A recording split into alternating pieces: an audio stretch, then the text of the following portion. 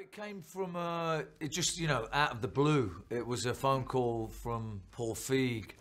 I never saw myself or had any ambitions to be in a comedy. I love comedies as a spectator. But, you know, you're always apprehensive about doing something and, you know, pushing yourself into something that maybe the director doesn't want you in is not the way. I think you have to get the call from the director, and you know, he was a big fan of Crank, and so that was one of the main reasons that he saw me. He saw some comedy potential in that.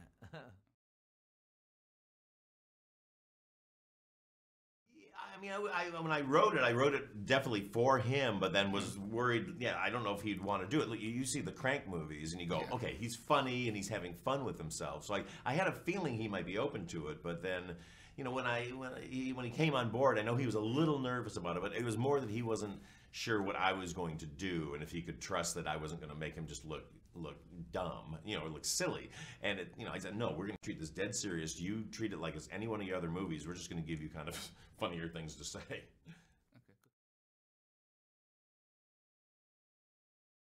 Yeah, I mean, I'm a big fan of action movies. Always have been, and I always wanted to figure out how to do a comedy with real action in it, but still, how do we make it funny within it without making it silly so that you don't believe it's happening, you don't get invested in it. And so, I mean, I think Casino Royale, you know, the Daniel Craig movie, I think that's one of the best action movies ever made, because it has real characters, and the way that they shoot the action is very geographically pleasing. You know, there's been this whole thing about all the shaky cam and all that. I don't like that, because when I see stunt scenes, I want to see those stunts. I mean, that's why I love Hong Kong movies, because they really showcase what people are doing, and I think so many action movies are trying to hide the fact that the actors or the stunt people can't do what they want them to do. But I'm like, let's get people, train them how to do it, and then see those bodies in motion. And so I had so much fun doing all the action in this film.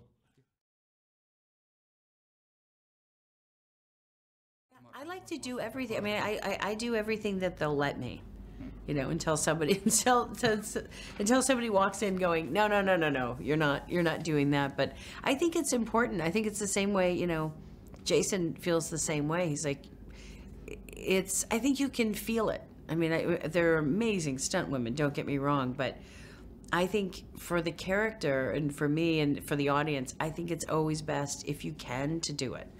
And I like doing all that stuff. I, for some weird reason, like throwing myself around. So I don't know what that means. Maybe I'm insane, but.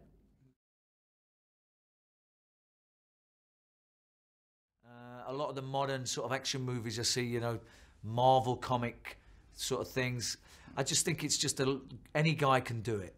I have no ambition. I mean, I could take my grandma and put her in a cape, and they'll put her on a green screen, and they'll have stunt doubles come in and do all the action. Anybody can do it. I mean, they're relying on stunt doubles and green screen and, you know, $200 million budgets. It's all CGI created. So to me, it's not authentic. I'm inspired by old, real star guys that can really do their thing.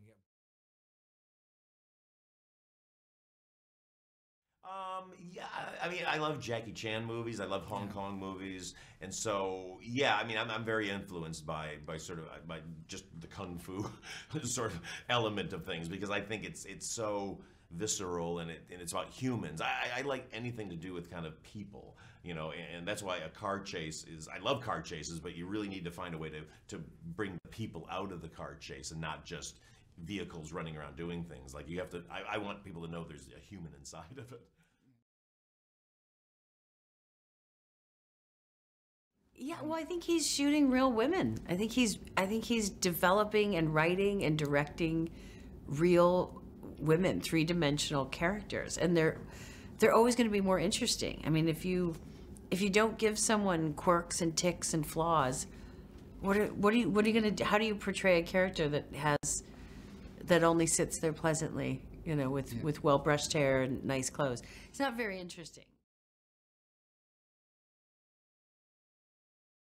Yeah, you know what? I think Scott Adkins is possibly one of the most gifted sort of fighters. He's incredible. You know, above and beyond, you know, when we start talking about, you know, Jet Li and Donnie Yen, Jackie Chan.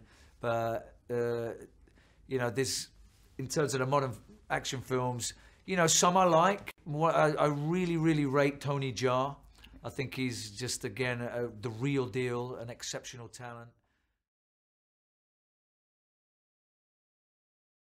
When you say action stars, you know, I've worked with a lot of them now, you know, Sylvester Stallone and Arnold Schwarzenegger, and, you know, it's great to be, you know, across and see, look, there's Harrison Ford, and so it's great to rub shoulders with these people. Bruce Willis, these are all big movie stars. But the era before that are the people that I got introduced to from my parents, you know, like Steve McQueen, you know, he was a good motorbiker, he was a great race car driver, Paul Newman, people like that, you know, Charles Bronson you mentioned, Clint Eastwood, Burt Lancaster, Kirk Douglas.